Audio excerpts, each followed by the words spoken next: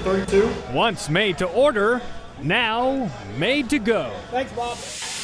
More commonly used to help feed the famished, it's now used to quench the thirst of a four-wheeled friend. An innovative concept, nearly lost forever. News on the day.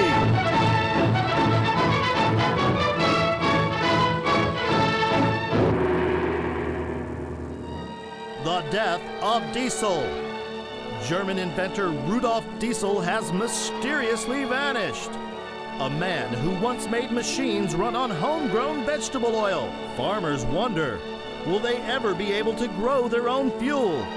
Will petroleum gasoline be the fuel of the future? Only time will tell. News on the day.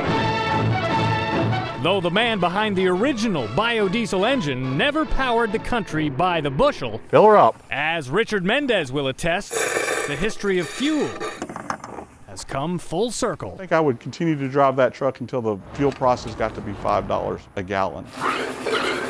But it's not costing him 1 red cent. Liquid gold. Rudolf Diesel would have never imagined a method like this one. And it's filtering right now. Yet free fuel is exactly what he dreamed. And it's good to go into my tank. And if you don't believe it, well, Mendez knew you wouldn't.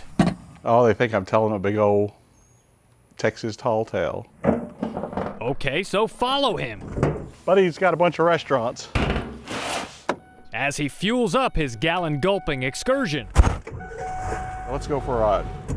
Tricked out with an $1,800 system that has paid for itself many times over.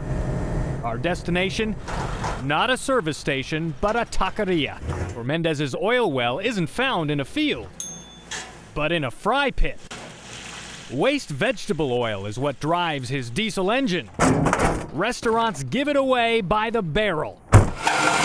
And with the right tools, Bud Barber can turn back the clock. Put a switch valve. Okay. Retrofitting today's diesels to run on a propellant from the past. There's a heating system. The veg oil is heated to keep from clogging and filtered to remove any water. Running on diesel still, so we're gonna make the switch. Other than that, it burns just like diesel fuel. And there we go, there's no difference. Only greener. Lower carbon monoxide emission, lower particulate matter, lower total hydrocarbon output. And of course, cheaper too. Every time I burn a tank of vegetable oil, I put $125 back into my pocket. That's what convinced Richard Mendez.